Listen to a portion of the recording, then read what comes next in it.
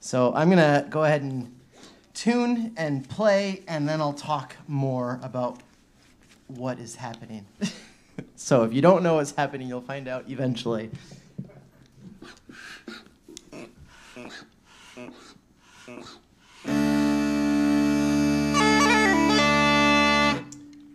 It's very, very weird and very rare when you start up the pipes and they're in tune.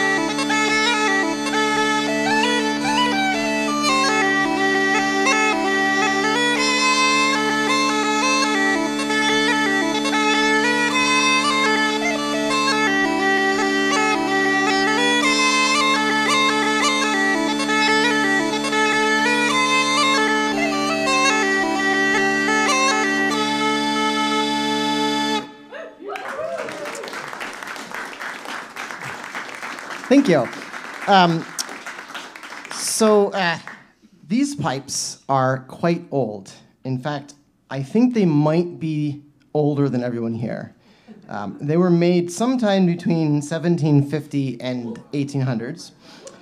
And I was lucky enough to get them in just before the pandemic in December of 2019. And so during the pandemic, I had a lot of time in my hands. So I recorded a CD, and that was smart because I finished the CD. It came out in 2020, and the pandemic did not end, so I didn't do any CD release parties or anything until now. So this is the first one. So it's been out for a bit, but I figured I might as well finally do something.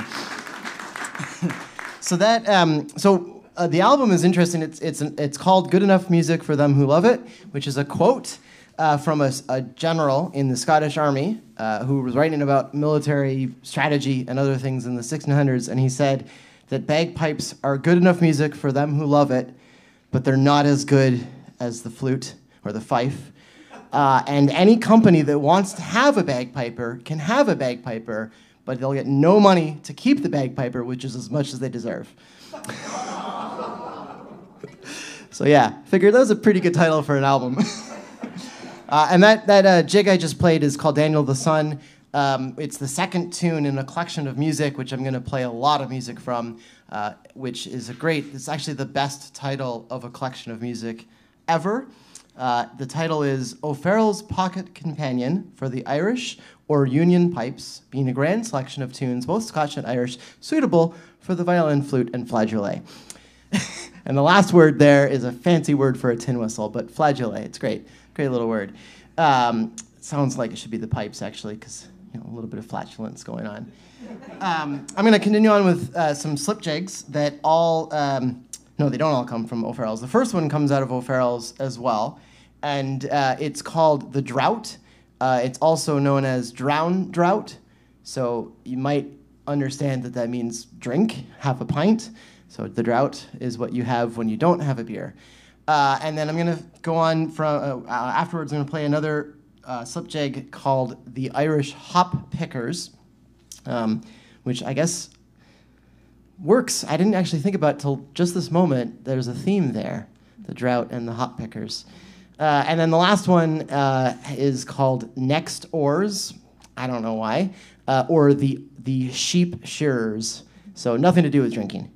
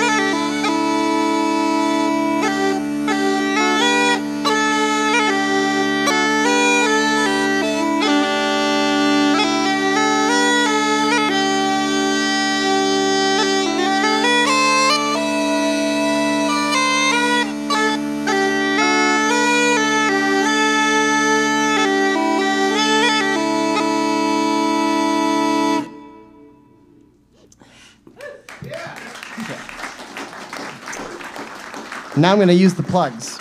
So one of the things I discovered with a set of pipes, which is really fun, so there's 4 drones. Anyone who knows pipes knows that Irish pipes usually only have 3 drones. These ones have 4. So there's a bass, a baritone, and a tenor like normal, but there's also this extra 4th drone, which is an A. And so I discovered, kind of one time randomly, because I was having fun, I discovered that if I use a nice little piece of string and tie open this one regulator note, and use only the A drone and the bass drone, I can have a nice, quiet, pretend Highland pipes. So I'm going to play something that was probably played on the big pipes, but the Irish version of the Highland pipes rather than the Scottish pipes. And it's a piece, it's a jig, but I think it's also a march, so I call them jig marches. Doesn't it sound like Highland pipes?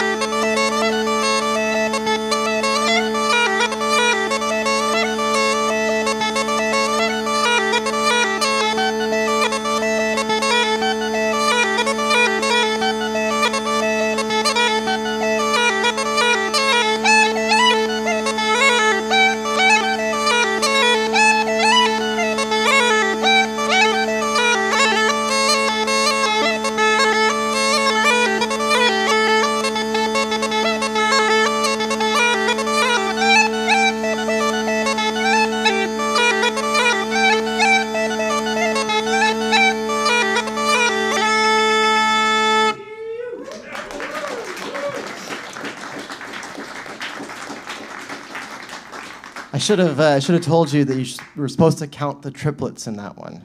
So you can listen now and just think about what you heard and try to count as many triplets as you can. I'm gonna finish off with a set of reels, and then we're gonna take a break, and we're gonna come back after a break. So if you need a drink, I don't think they're serving here, but maybe they are serving here. So there is beer. Perfect. It'll be even better in the second half. So I'm going to take one last thing. I'm going to play 3 reels. The first one comes from O'Farrell's again. Again, most things in this half, actually most things I'm playing tonight come from O'Farrell's. And it's very interesting because reels were not a thing. They really weren't a thing in Irish music when these pipes were being made and when they were being played. So there's only a handful of reels in O'Farrell's, and the first 2 are not amongst those. So I actually took a tune that's in like 2/4. It's probably supposed to be like a weird march. And I was like, that could be a reel. I'll make it a reel. It's good. And then I took another one that was also in 2/4, but was like maybe like a polka. And I was like, yeah, I can make that a reel. I'll make that a reel. It'll be good. And then I found the last one in a Scottish collection, because that's kind of where reels come from. They're really Scottish. We like them a lot in Irish music, and we do a really good job of them now. But it took a while. It took a couple hundred years to get there. So I took this one out of a Scottish collection around the same time James aired. It was published in Glasgow, and I've never heard it played anywhere else. I've never really seen it anywhere else, but it's a great tune, and it's called The Merry Lads of Foss. And I don't know where Foss is. I think it's in Scotland, but if you know where it is, you can draw a map, and you can give it to me, but preferably on a dollar bill, like a $100 bill would be great. So, perfect.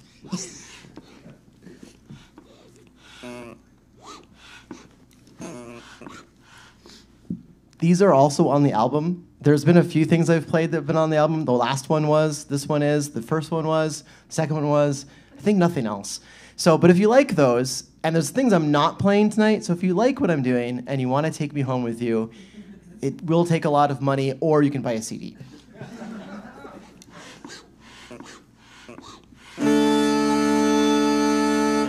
Right, I should undo that regulator. There we go. That'll be better.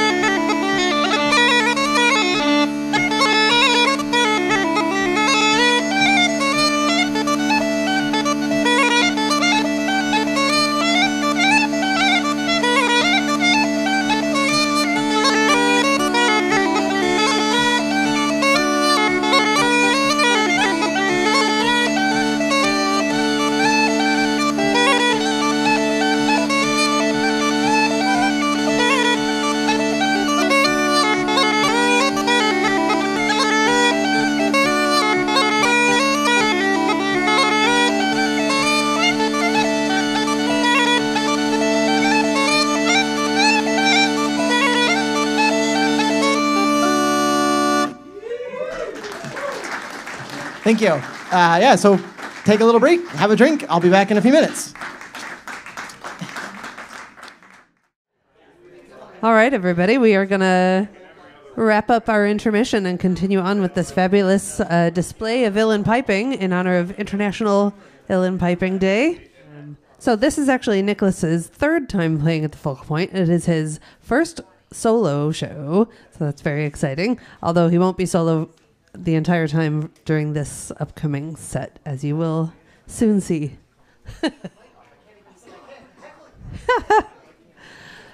So I'd like to think of this show as sort of Nick's baptism as a St. Louisan. He moved here last January, and we're very glad. And he chose to move to St. Louis because of the strong Irish music scene and all the support that you guys provide to make it a strong music scene. So it was just for the park. Well, and for Tower Grove Park. That was what sealed the deal. But also all of you and all the appreciation for music that exists here. So we are very lucky to be in such a cool city. If you're into the whole uilleann piping thing, there's a big festival in St. Louis every April called the St. Louis Chinole. And that's just a wonderful weekend of amazing music and classes. You can learn how to do it yourself. You can learn other instruments as well. Mike Mullins is back there if you want to talk to him all about it. He'll tell you anything you need to know about the St. Louis uilleann piping scene. Okay, and I'm going to stop talking now and welcome Nick back onto the stage. Give him a big round of applause. Thank you. I'm going to do the same thing I did before and play something and then talk about it.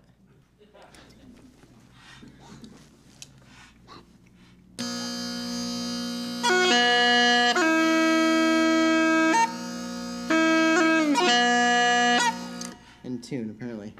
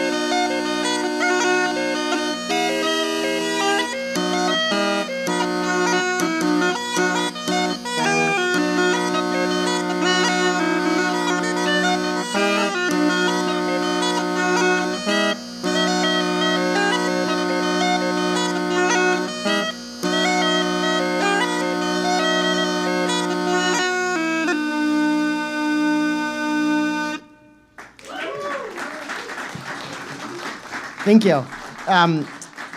Those are two more jig marches, I guess. Jigs or marches or both.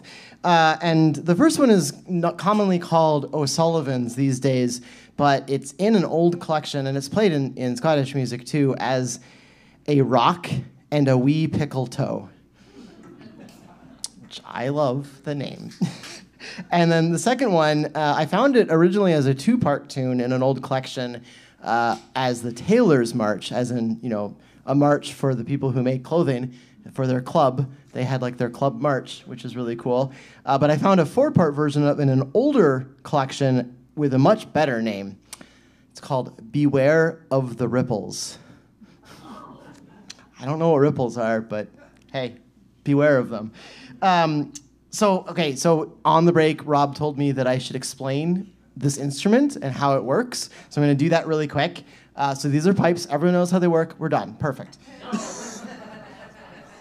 So these are Irish pipes. Unlike the Highland pipes, I don't have to blow into them. You might have noticed that I'm not blowing into them at all. You might not have noticed that. Now is your chance to notice.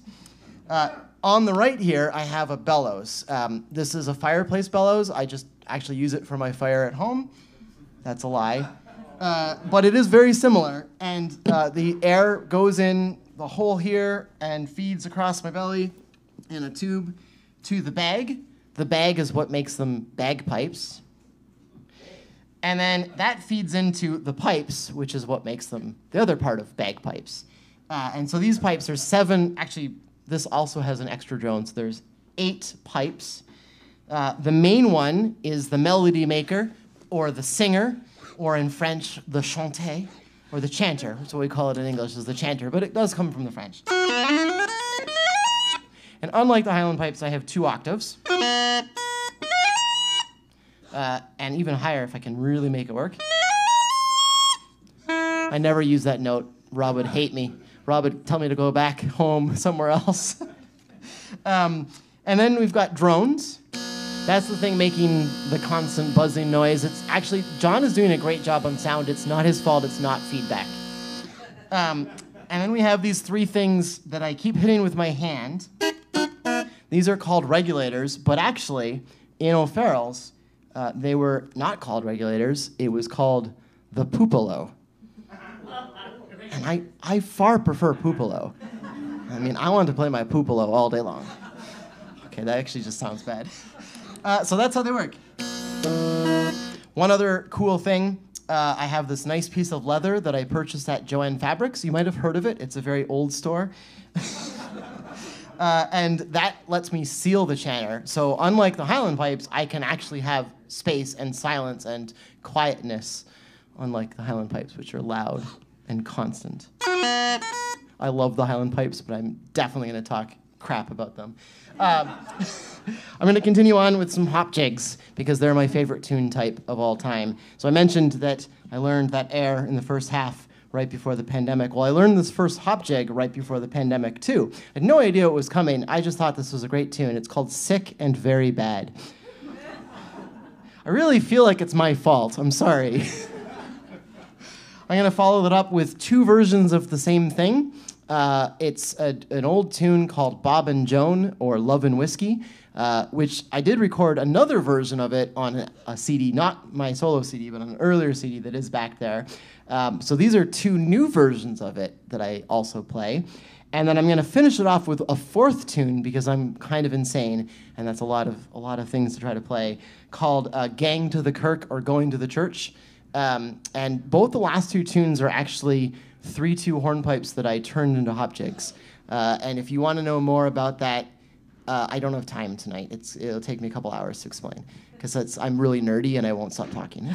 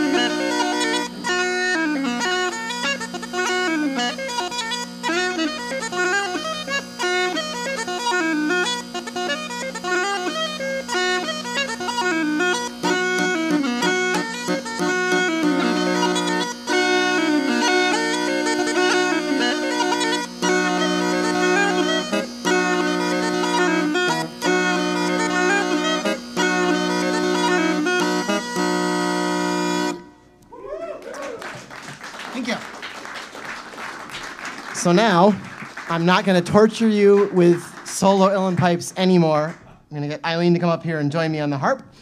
I'm going to play, yes, please applaud. Please clap.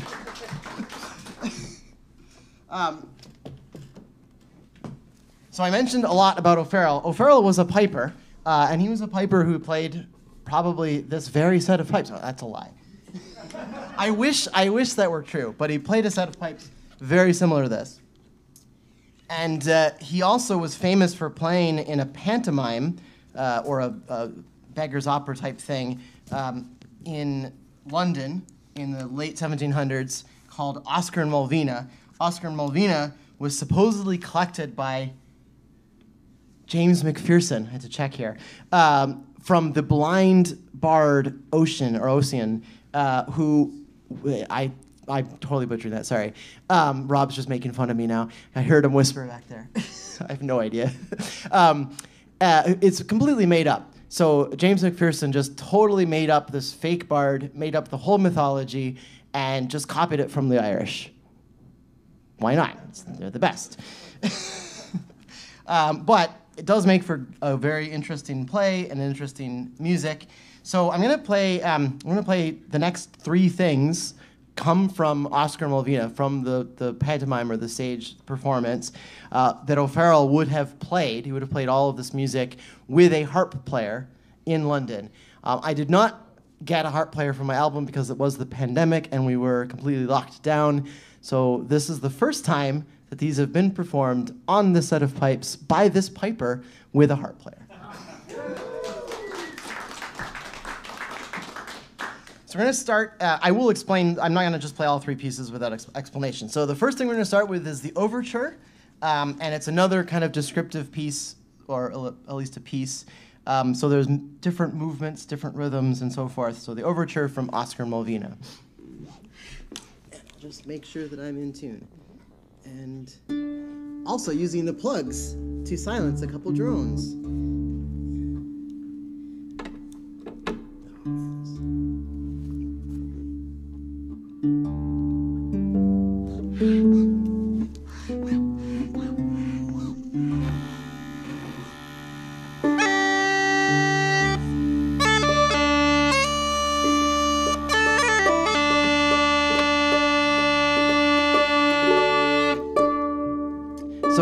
These are very interesting pipes because they are very old, and yet somehow they are almost in A440. Almost. So she is being very patient with me.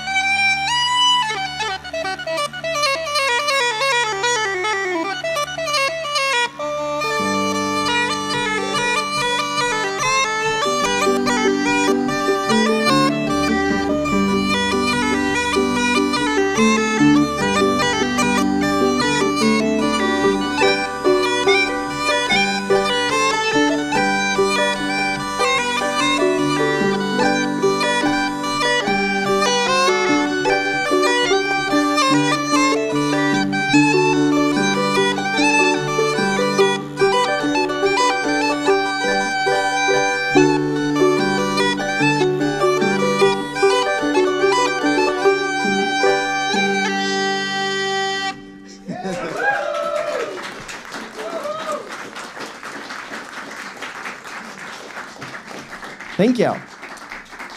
At this point, members of the cast of Oscar and Movino would sing songs and do other things and have little dances and so forth. And there'd be some narrative storytelling with the dancing and the singing and all sorts of things. And suddenly there'd be a battle. So that's what we're going to play next, is the battle. I don't really understand how it gets from the overture to the battle. I probably should know that, but I don't. So we're going to get to the battle just magically. So this is another descriptive piece, kind of like what I played in the first half. The battle from Oscar Movino. It starts with a kind of a Highland march, which signifies the various armies marching into formation and into the field.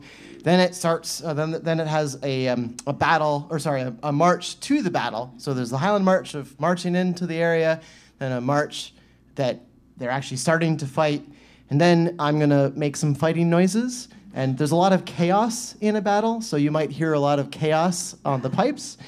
And then the battle ends with the death of the chieftain. So I'm going to lament the chieftain just like I lamented the fox.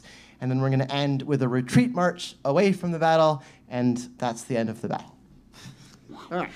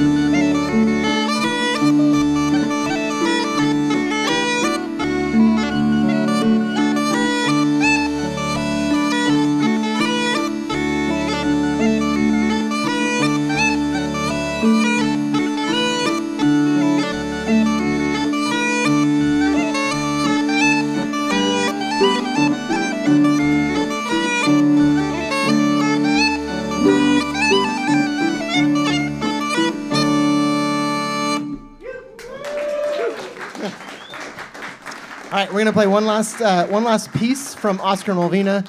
These are a couple dances which may have taken place before the battle or after the battle. I don't know. We're going to put them together anyway and play them as a set, which is very unusual for the time. So a quick step and a dance from Oscar and Malvina. Don't have any other name or any other information for you for those.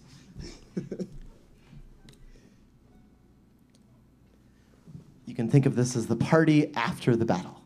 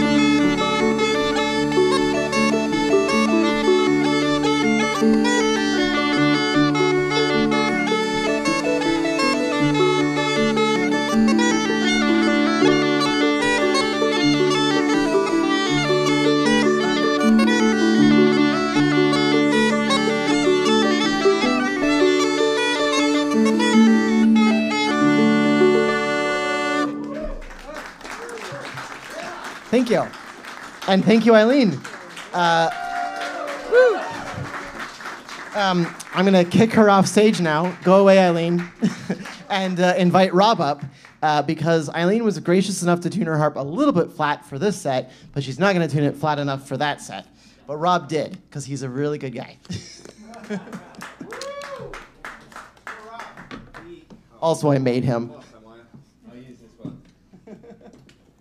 He only asked me to play in B because I always complain about how long it takes for harps and pipes to tune. And of course, if you tune your fiddle down 2 steps, it doesn't like staying in tune. So this is the piper's revenge. It's going to take him longer to tune than it'll take me.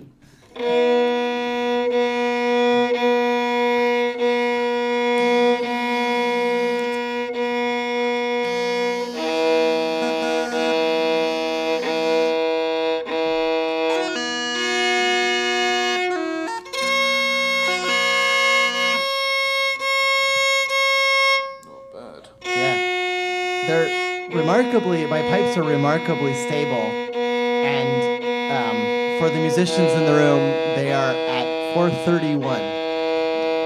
I don't know why. We're going to play a couple reels when we're done tuning. We're going to play 2 reels, which are not Irish, because again, there's very few Irish reels from this time period. The week that I moved to St. Louis, there's a banjo player, really nice banjo player named Alan Reed, who's been as nerdy about learning tunes from tune books as I am, which is saying a lot. He might be more nerdy, which is crazy. And he's been putting up a video every Tuesday, Tune Book Tuesday. And the week I moved, he put up this first reel, and it was so good, I had to steal it. And so I play it now. You might hear it on Wednesday nights because I play over at Riley's, and I often play it there. And then the second one is a great tune called The Lily. And when we're done playing, I'll explain what I think it's a version of, but I don't want to screw Rob up, so I haven't told him yet. So Johnny Ladd and The Lily.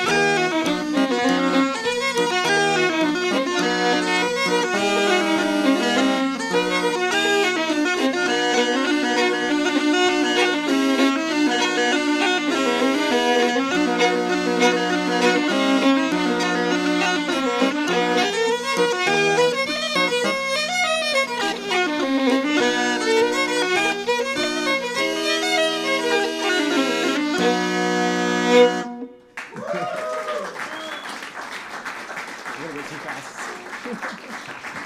All right. Thank you very much for being here and listening to me play a lot of really nerdy and esoteric music.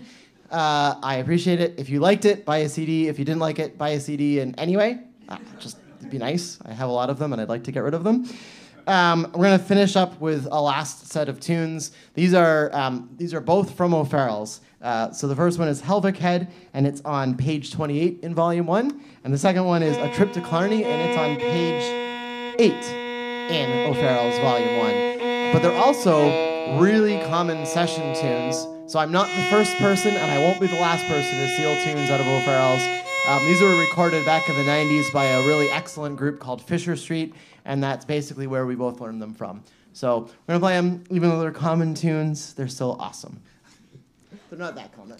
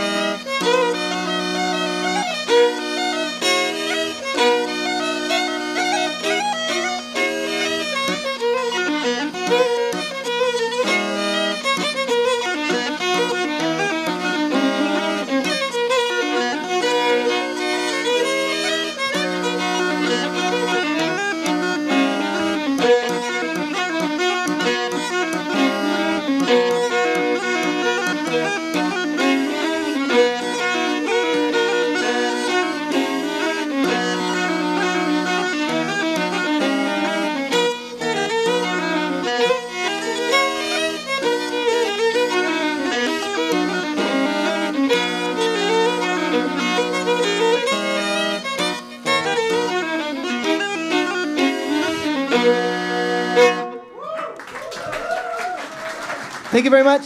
Thanks for coming. Have a great night. Nick Brown, everybody.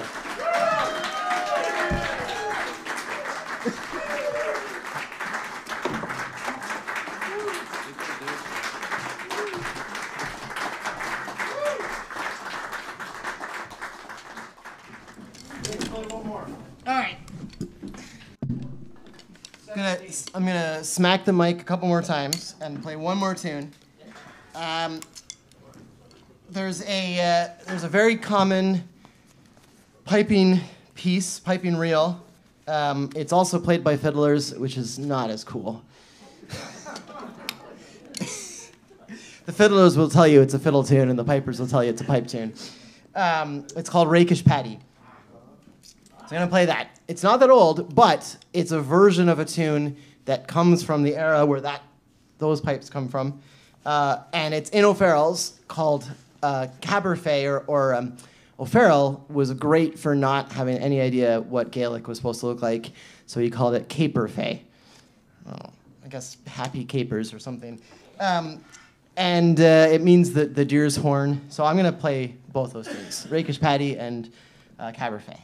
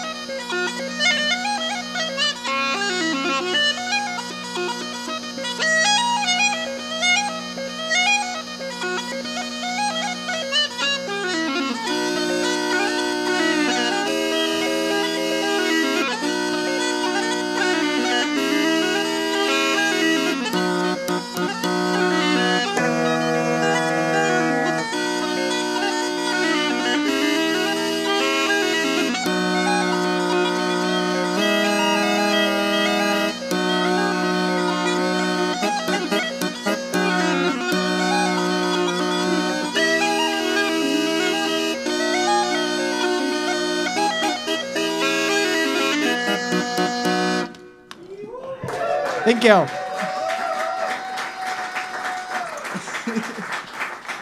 And that really is it, so go home.